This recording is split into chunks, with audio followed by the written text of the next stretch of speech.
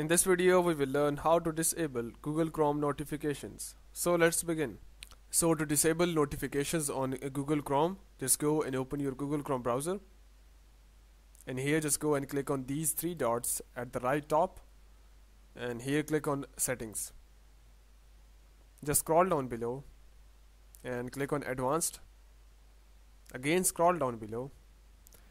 And here just go and click on content settings.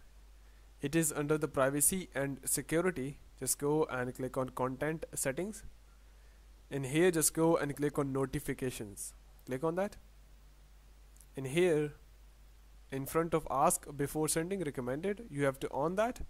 It would ask you if you want to enable a notification from any website, and if you want to block, what you have to do is here are all the websites that are listed that are currently giving you the notifications. So to remove them, what you have to do is just go and click on these three dots, click on remove, and it is removed. Click on these three dots, remove it, and you can see there is no site added. You have blocked notification from all sites. So hope by doing so your issue will be resolved, but before you go, please like, subscribe and share. Thank you.